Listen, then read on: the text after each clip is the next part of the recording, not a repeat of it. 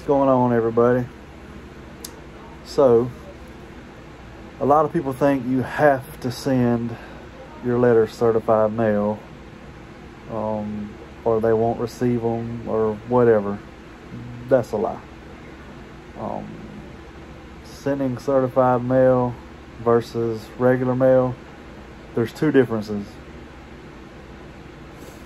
Certified mail, it's going to cost you $4 to $5. Regular mail is going to cost you about 90 cents, 50 cents. Certified mail, you will know when they receive it. Regular mail, you will not. The credit bureaus don't care about you knowing when they received it. If they don't have time to verify it, more than likely they're just going to send you a letter back saying they verified it. How are you to know whether they verified it or not? So that being said, I'm no longer offering certified mail, and the reason is I spent over 4 hours at the post office this past weekend sending letters certified mail, because a lot of you like certified mail. Now, I know a lot of you are going to say that's an issue, or whatever.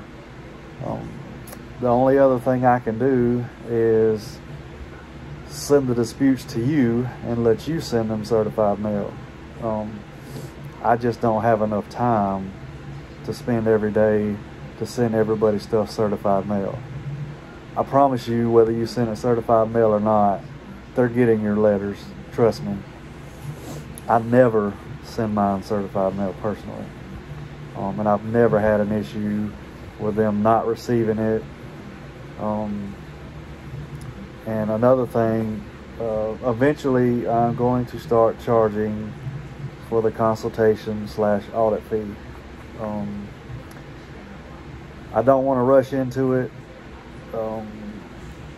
I kind of feel like I'm selling myself short, because everybody else I know that does credit repair, they have a consultation fee. And a lot of them, the consultation fee is 2 to 3 times what the monthly fee is. So, I mean, I know a person, I'm not going to say their name, they charge $299 for the consultation fee, and then $199 a month. That is a lot of money. I charge $125 a month, no consultation fee. That is going to change within the next month or two. If you're a current client of mine, then obviously you won't have to pay that fee either way, because you're already a client. But your price will stay the same per month as well, for as long as you use me. For example, and I'm not saying I'm going to go up next month, but let's just say I decide to go up to $150 a month. The people who are currently using me will pay $125. If I decide to go to $200 a month, they will still pay $125. I'm also thinking about doing a one-time fee to work on your credit for 90 days. I just haven't figured out how I want to price that. If you've only got like 1 or 2 items on your credit, I guess maybe 3 max, and you don't want to pay $125 a month,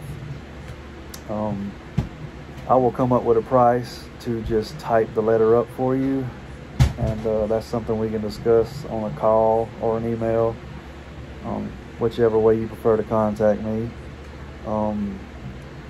But yeah, if you have any questions, leave them in the comments.